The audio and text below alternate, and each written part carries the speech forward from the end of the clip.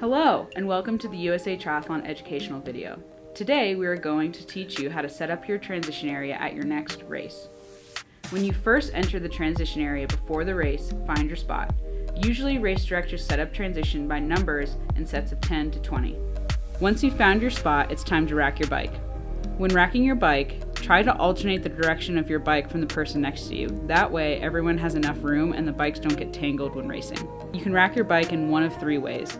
By the back of the seat with the front wheel down.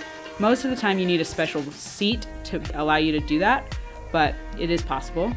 By the front of the seat with the front wheel down, or by the handlebars or the brake levers. Just be careful when you rack your bike in this fashion so you don't mess up your bike's gears or brakes. After racking your bike, it's time to set up your gear. Place your helmet where you're most comfortable with it, either hanging from your handlebars of your bike by the straps of your helmet, on your air bars if you have them, or on the ground face up. Just be sure that you can easily flip the helmet onto your head without struggling with the straps.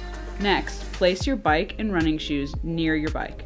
Open them up enough and push the tongue of your shoe back and out of the way so you can easily slide your feet in and don't have to struggle when you're racing. Consider getting quick laces so you can easily slip your shoes on and off without having to tie and untie them. And also use Body Glide to allow your feet to slide in quickly and to prevent blisters. Place your sunglasses near your helmet or open in your helmet so you can easily slide them on your face, putting the sunglasses on first and then your helmet. If you have a race belt, place it near your running shoes. Most races don't require you to wear your number on the bike, so you don't usually need it till the run.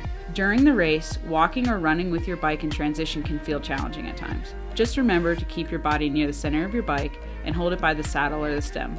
Be alert of other athletes around you. When dismounting your bike, make sure you know where the dismount line is before you start the race. Remember, you must dismount before the line or you will be penalized.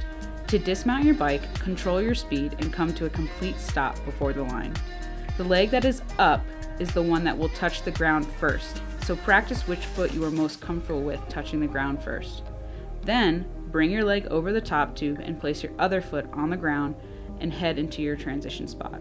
Use these tips to remember where your spot is in transition. Before you race, count the number of racks from the entrance of bike in to your rack spot. Find a landmark. When you set up your bike in transition on race morning, find a tree or a lamppost to remind you where your bike is. Use a bright colored towel and place it underneath your gear near your racked bike to look for. Have a bright pair of shoes.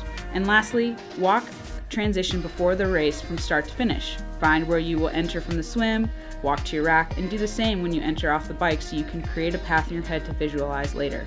Once you've racked your bike and slipped on your race belt and running shoes, it's time to run to the finish line. We'll see you there!